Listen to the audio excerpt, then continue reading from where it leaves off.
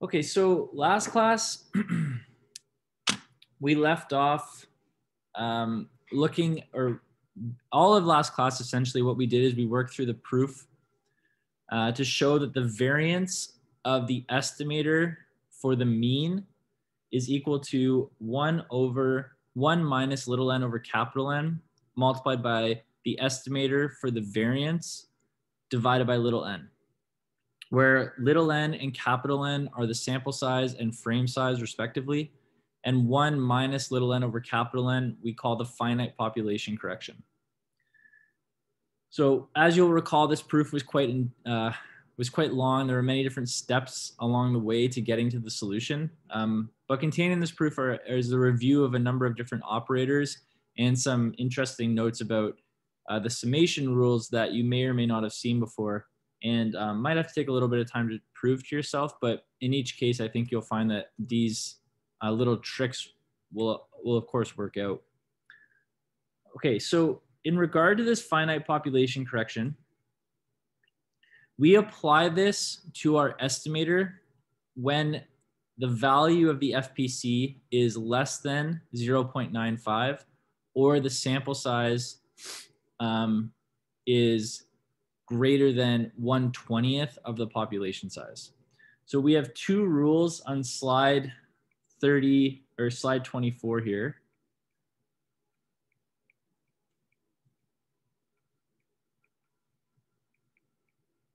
Or I guess these would be rules for ignoring if we want to be very conservative. Rules for ignoring FPC. So effectively, before we look at our applications and we want to build confidence intervals and whatnot, we'll check to see if we actually need to use the FPC. And if we don't, then the form of the interval reduces to what you would traditionally see in most applications involving confidence interval construction, or most applications where inference but the mean is the main goal. Okay. All right. Okay, so on slide 25, we're breaking down the notation a little bit more just to make clear the difference between the tilde and the hat sign. But the truth is, what we're getting at here is simply when we want to compute an estimate of the variance of mu tilde, instead of having the estimators in the equation, we have the estimates, right? So you can see here, we have the hat symbol, and here we have the hat symbol. In each case, these are designating an estimate. Again, the rationale here is we are distinguishing between the population value, the estimator, and the estimate. So the estimates and the population values are considered constants in this particular study. So the estimate is a function of the sample estimate, which means that it is constant. But the estimator, which is designated by the tilde, this is the value that actually has properties. So the two derivations that we just went through were for the estimators rather than the estimates. But given those derivations, we can easily show, or we can easily compute estimates just by using the values from the observed sample directly. Okay, so in this case, if we wanted an estimate of the variance of mu tilde, we would just use our estimate for the variance, the population variance, and we would use our sample and population sizes respectively to compute the estimate of the variance term that we are looking for. All right, so then we can say the standard deviation of our estimate is simply found by taking the square root of the variance. And usually when we are working with sample values like we are in this case, we would refer to the value given above here, which should be equation 4, as the standard error of mu hat. So we differentiate between standard deviation and standard error based off of whether or not the value is computed using the sample estimate or the population value. So the standard deviation usually would refer to the value that's computed using population information, but the obviously we're not going to be working with population values, we're going to be working with sample values. So we usually refer to estimates of the standard deviation as the standard error, okay? So it's a lot of lingo meaning the same thing. All right. Now, you might recall from our study or your earlier studies in statistics that the inferential procedures that we're focused on, so for example, hypothesis tests and confidence intervals, in order to construct a hypothesis test or a confidence interval, we have to know something. We have to know what the sampling distribution of the statistic is. Now, when we defined our sampling distribution before, we showed that the expected value of our estimates are equal to the true value, and that the variance of our estimates, or our estimators in this case, are also equal to the true value, are equal to sigma squared over n, I should say, when we're talking about the variance of the mean in particular. We've already derived the parameters of our sampling distribution. So we've shown, for example, here, or we have already shown that the expected value of mu tilde is equal to mu, and that the variance of mu tilde is equal to 1 minus little n over capital N, sigma tilde squared over n. Right? That's what the process we went through earlier in the week.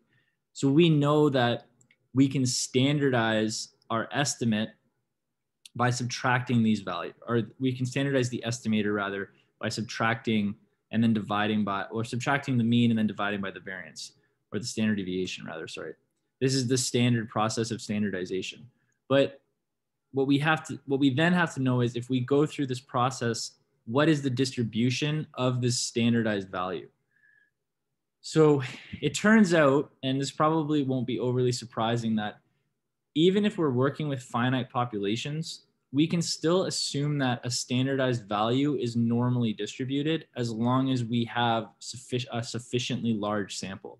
So this is the same idea that is presented earlier on in statistics when we first introduced the central limit theorem.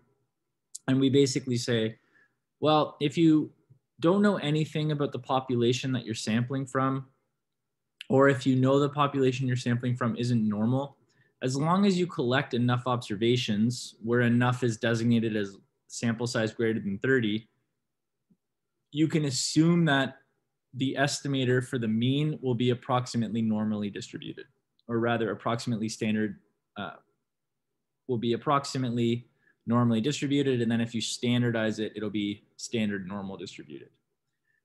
And here you can see we have the same result. So even in the case where we have finite population size, we can show that as long as we collect enough information, we can still standardize our estimate of the mean, or the estimator in this case, and have a standard normal random variable, which means that we can bound our estimates in a confidence interval format in the standard way. So we can add and subtract the z-score multiplied by the standard error of the estimate. All right, so to show that this is true empirically, we can consider a very small simulation study. So on slide 27, we have a histogram that represents the waiting times between eruptions of Old Faithful Geyser. So this is a histogram that is clearly non-normal. So if we were to describe the distribution of this data set, we could start by drawing kind of a smooth curve over the distribution like this, right?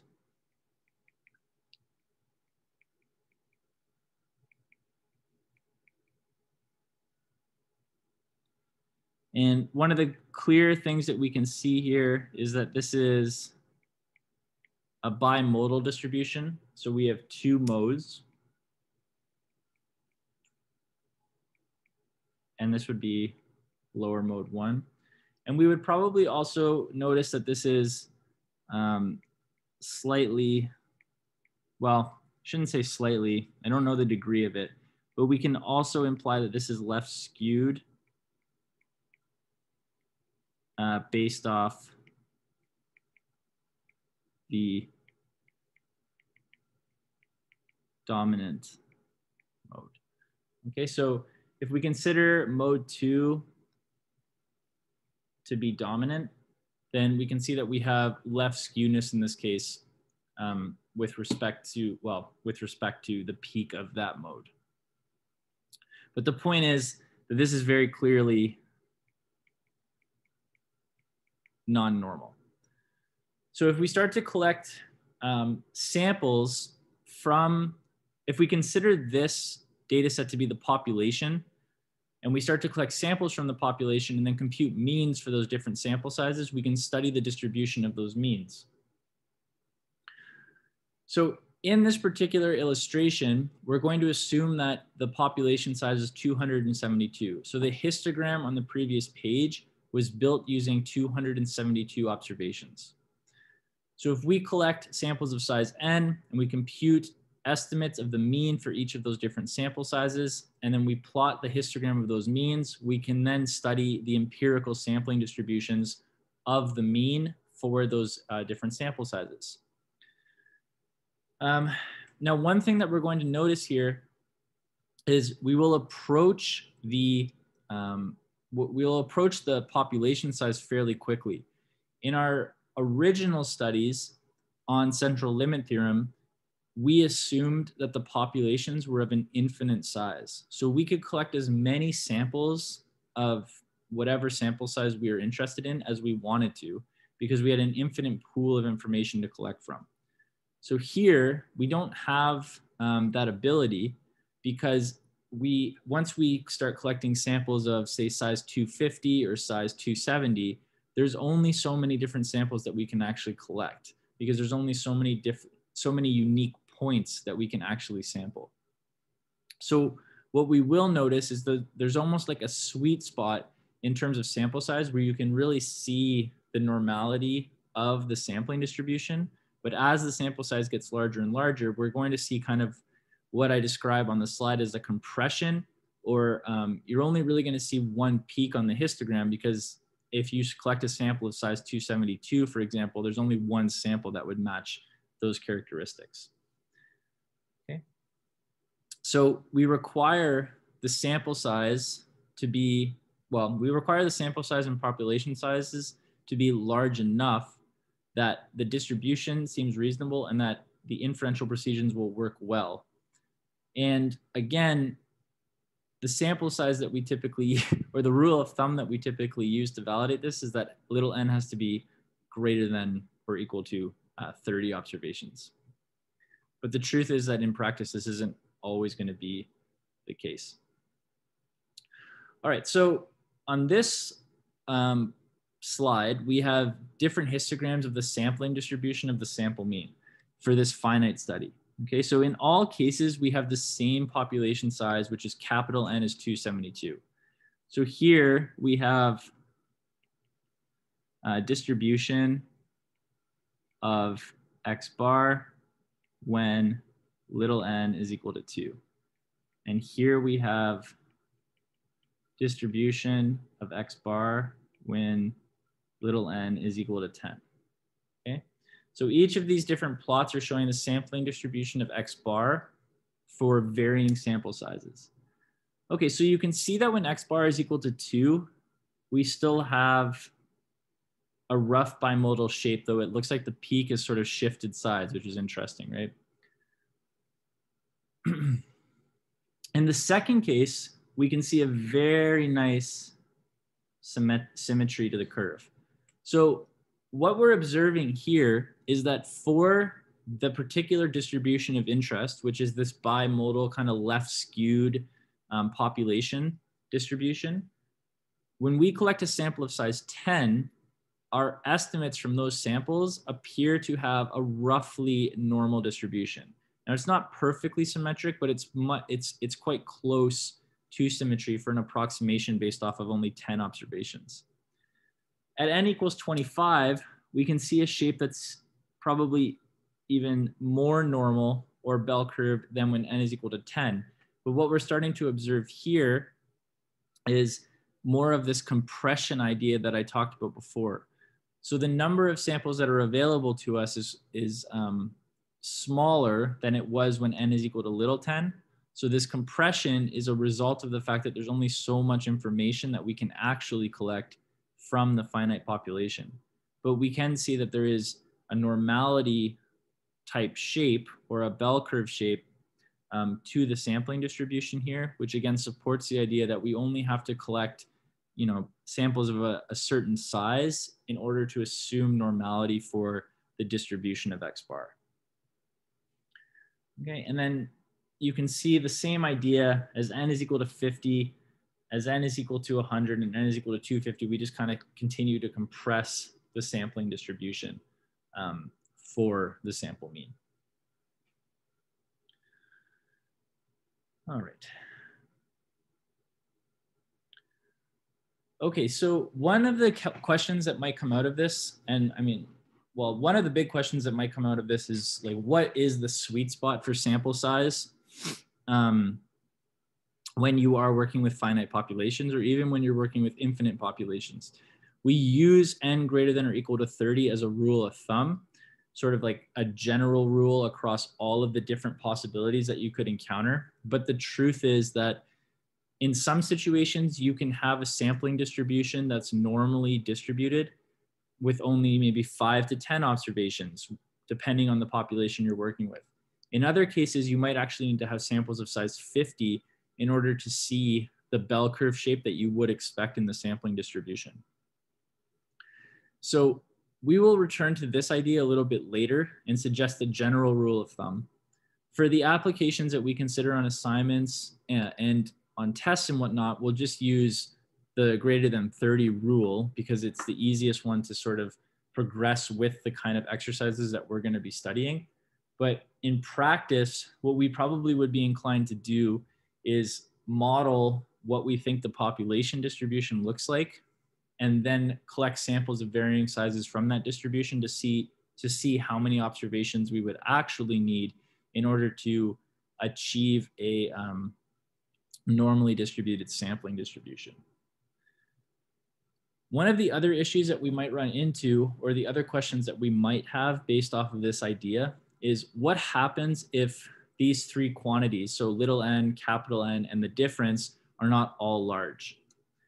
So in the context of inference, what will happen is our coverage, which is referring to the number of intervals that actually contain the true value, will be less than what we would actually expect them to be based off of the percentage, or based off the confidence level we are actually using. So what I mean is, if we do not have the right quantities for the sample size, for example, and we construct, say, a number of different 95% confidence intervals, we're actually not going to have 95% of the intervals that we have built covering the true mean.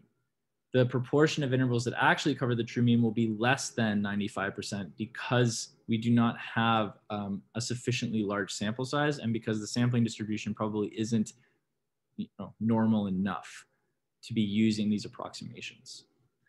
Okay, so let's say, for example, we have a sample size of 10. We have a population size of 116, which makes the difference between those two quantities 106.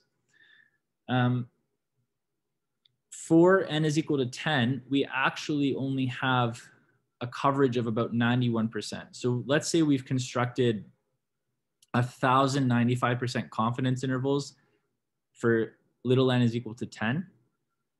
We would expect 950 of the 1,000 to contain the population mean. That's the standard definition or interpretation of that is the standard understanding of how confidence intervals work across repeated sampling, and that's what we base our interpretation off of. But in reality, our coverage is actually only about 91%. So we only have 910 of the 1,000 confidence intervals, of the 1,000 95% confidence intervals covering the true mean. And we can see an illustration of this idea here.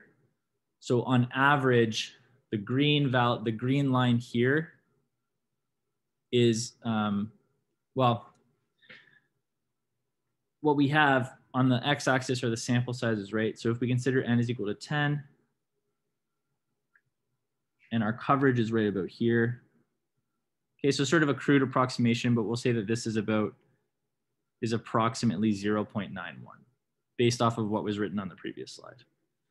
So it does look a little bit higher, maybe like 0.92. But, okay. But you can see that as the sample size increases, our coverage increases with it. And in some cases, we're a little bit higher than the 0.95, but you can expect this kind of result when you're looking at empirical studies. Okay, but you can see that, again, the idea here is there's a sweet spot for the sample size that we actually need in order to be 95% confident in this case that we are capturing the true mean across the repeated samples.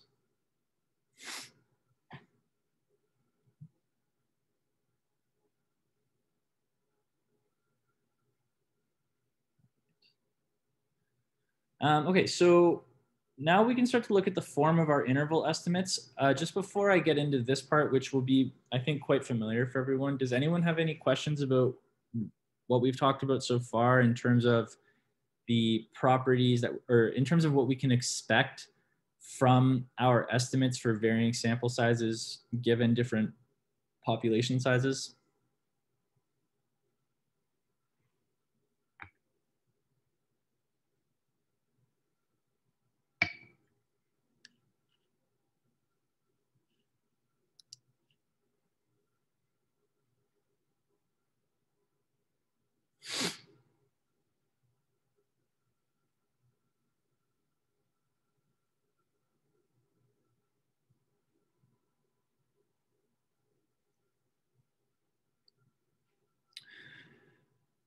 All right, so going back to the initial idea, so we have an estimator for the mean. If we assume that the estimator is normally distributed, so essentially we can build our estimator based off of a large enough sample size and our finite population size is large enough and whatnot, then if we standardize our estimator, we have a standard normal distribution. Therefore, if we wanted to build a confidence interval about our estimate, we simply have to add and subtract a z-score multiplied by the standard error of our estimate, which is simply the square root of the variance with the estimate of the sample variance plugged in, or sorry, the estimate of the population variance plugged in. Okay, so from this, we can construct a number of different confidence intervals, the most common confidence interval being the 95% CI. So for most of the problems that we're going to deal with in this class, we'll be interested in building estimates for the population mean.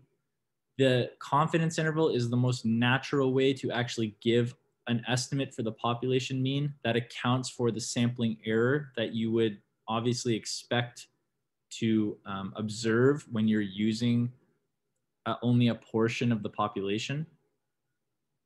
You could theoretically also construct hypothesis tests, but hypothesis testing is a method by which we ask a question about the mean, and we're really only focused on giving estimates for the mean in this case. So again, the interval is sort of our natural inferential procedure of choice.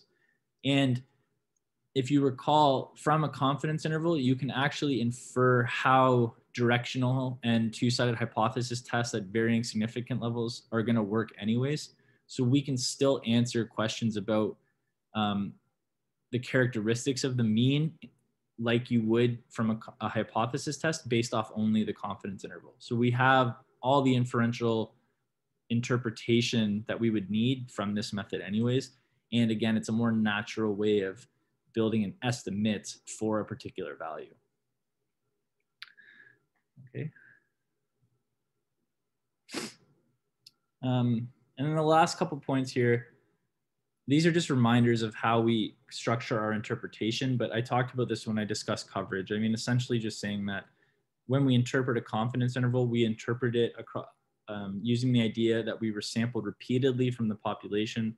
So we're not sure if the specific interval that we were looking at covered the true mean, but we are sure that if we were to sample, say, 1,000 times, that 95% of those, or we expect that if we were to sample repeatedly 95%, for example, of 1,000 confidence intervals would contain the true mean. All right, so a numeric example. Rather than listening to me blab about the central limit theorem, we can look at, listen to me blab about some calculations. Okay, so in this problem here, we have the following situation. So a simple random sample of 100 female diabetics is taken from a population with size 768. The total diastolic blood pressure of the sample is 7,007 milligrams hemoglobin with a standard deviation of 17.5495 millimeters hemoglobin. Estimate the population mean and include an approximate 95% confidence interval. Okay, so a pretty straightforward problem actually in context of application, but this is representative of what you're being asked to do on the assignment. So here we have little n is equal to 100. We have capital N is equal to 768. All right. We have the total for the sample size, or for this, the total diastolic blood pressure is 7,007 milligrams hemoglobin, right? So we effectively have here n times mu hat is equal to 7,007. We have a standard deviation of 17.5495. Okay, so we want to estimate the population mean. That's the first thing.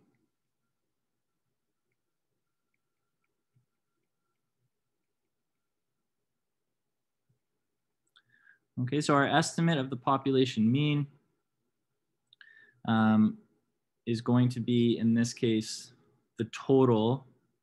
So let's say little n, wow, okay, we'll just write it out the proper way. So this is going to be the sum for all I and u of the values that are included in the sample divided by the sample size.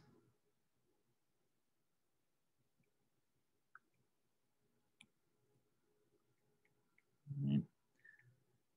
So in this case, we're going to have 7,007 divided by 100, which is 70.07.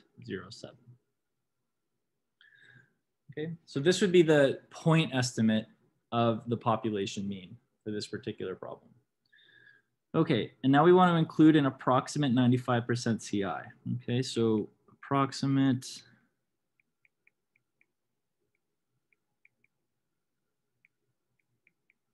95% CI. Okay, so our CI is going to have form Z alpha over 2 multiplied by the standard error of mu hat. All right.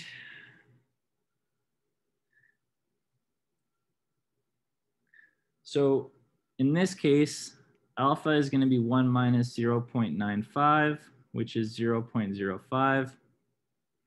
So we're going to have Z 0.05 over 2, which is Z 0.025, which you'll likely recall is 1.96. So the Z score for a 95% interval is kind of that standard magical value. And then we also need to compute the standard error of mu hat.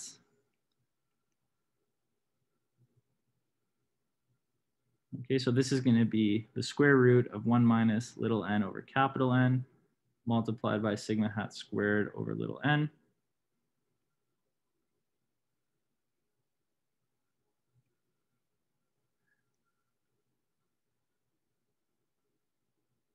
So we'll have 1 minus, oh, actually we need to check this first. Okay, so this is going to be our standard error. And then just before we proceed with this calculation, we're going to check to see if we need to use the FPC.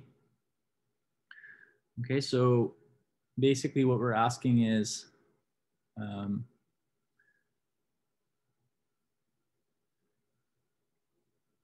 is 1 minus little n over capital N greater than or equal to 0.95? Make sure I have that rule correct. Yes. Okay, so we have 1 minus 100 over 768 is less than, okay, so since 1 minus 100, 768 is less than 0.95, then we can use the FPC. Okay, so now we can say this is 1 minus 100 over 768 divided by 17.5495 over 100. Sorry, that would be squared. And that gives us 1.665.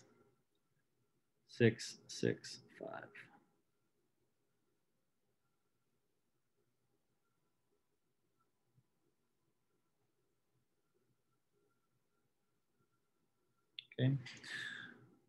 All right, so then we're going to have 70.07 plus or minus 1.96 multiplied by 1.665. And that gives us 70.07 plus or minus 3.213432, which gives us 66.857 to 73.283. Okay, so then we can say something to the effect of, we are 95% confident that the population mean systolic, right? Diastolic.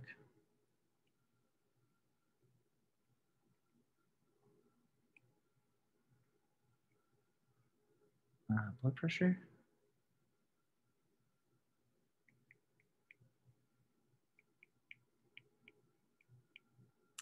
Of diabetic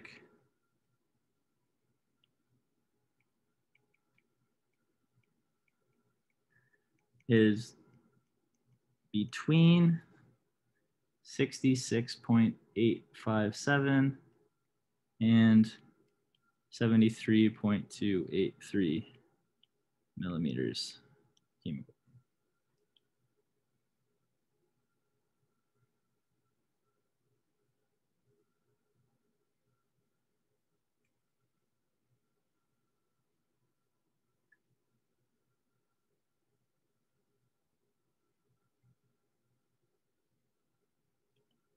Okay.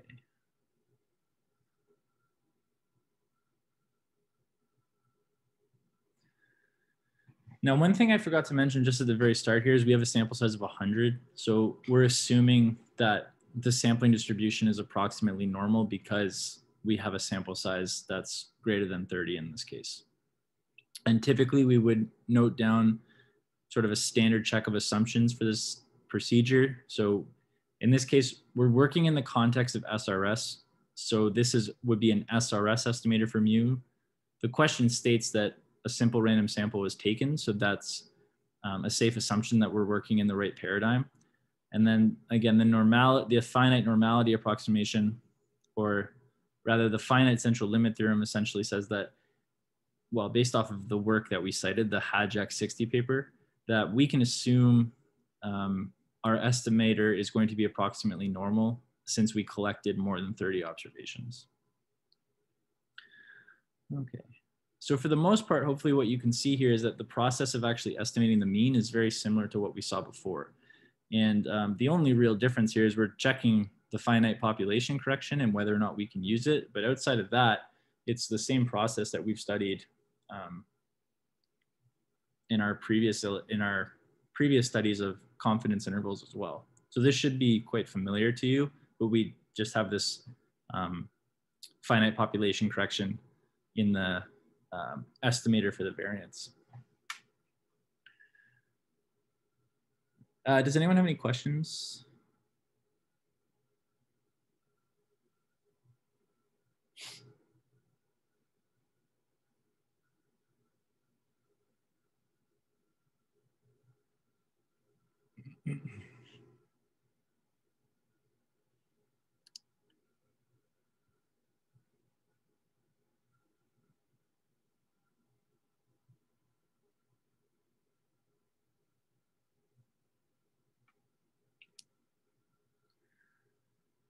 All right, so, All right, so the other, estimator that we have to talk about is the estimator for the population total. And this is the last thing we need to finish off the assignment. So the population total, which we designate as tau,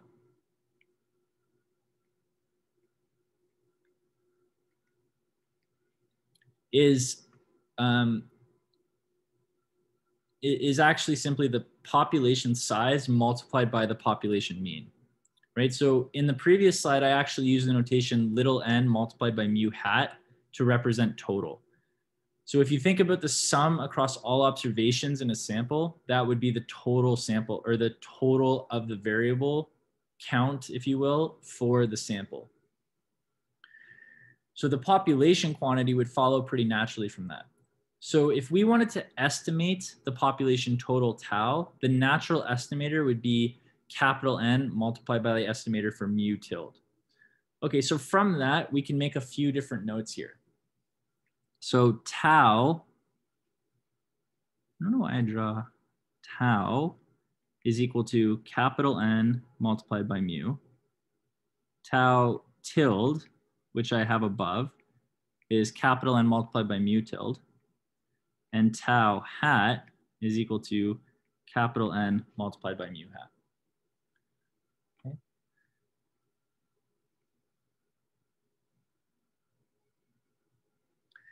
All right, so from this, we can very quickly show the form of the estimators for tau. So for example, the expected value of tau tilde is simply n times the expected value of n mu tilde, which is n times the expected value of mu tilde, which is n mu. The expected value of, the variance of tau tilde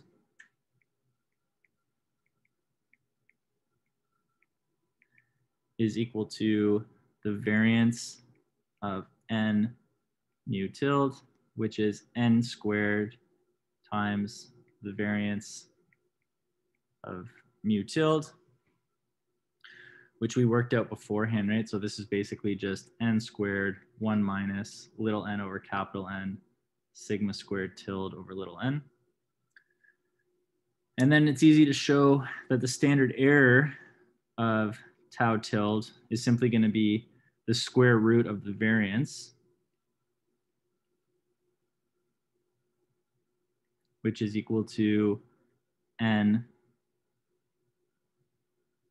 multiplied by the square root of 1 minus little n over capital N sigma tilde squared over little n. Okay. So if we wanted to bound or build a confidence interval about our estimator for the population total, we can say the following: a 1 minus alpha times 100% confidence interval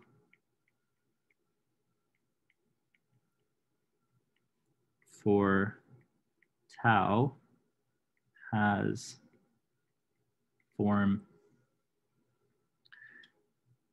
tau hat plus or minus z alpha over 2 multiplied by the standard error of tau hat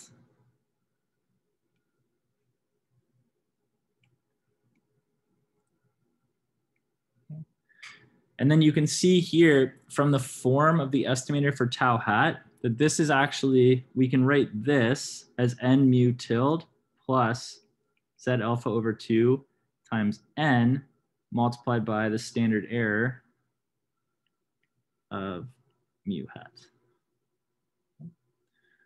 So basically, if we want to compute a 95% CI for an estimate of the population total, we simply have to multiply our bound for mu and the value of mu by capital N. So the process is actually exactly the same as it was in the previous illustration, except that we just have to account for the population size. So on slide 36, I have an example of how we would bound the estimate. Now, effectively, when we say we want to bound an estimate, that means that we want to compute the margin of error.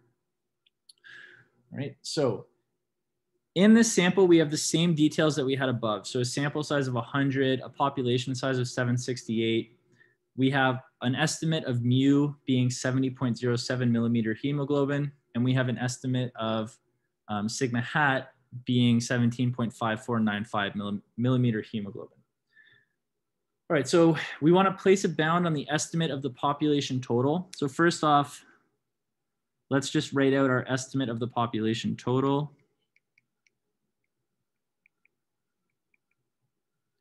For tau is going to be tau hat, which is capital N times mu hat, which is 768 multiplied by 70.07, which is equal to 53,813.76. Okay, and now we want to bound tau hat. Okay, so B, which we will designate our bound, is simply the margin of error for the confidence interval. So that's going to be the z-score, which is going to be multiplied by n times the standard error of mu hat in this case. Okay, so let's use a 95% CI. Use alpha equals 0.05, for example. Okay, so then we're going to have 1.96 multiplied by the population size multiplied by the square root of 1 over little n times capital N, sigma hat squared over little n. I guess I got a little bit ahead of myself there because now I have different constants in here. So just for consistency, sorry, we'll just call this Z 0.025 capital N. And now we can go 1.96 multiplied by 768, 1 minus 100 divided by 768 times 17.5495 squared divided by 100. And that gives us 2,497.916. Sorry, 2,467.916. So hello, Brian. So can you tell me why the alpha you use 5%? I just chose it randomly. Means we choose randomly, always 5%. Okay, well, let's say that the 5% is the standard significance level. So if it isn't stated in the question, you can assume alpha 0.05. Okay. Okay, thanks. All right, so that's our bound for the population total. And again, I think everyone should be able to see that if you wanted to construct a confidence interval for the total, in this case, a 95% CI, let's say, you're simply taking tau hat plus or minus the bound. So the bound is really just the margin of error in this case. Okay, so referring back to the assignments, so question 1 is fine. Question 3, 4, and 5 are also fine.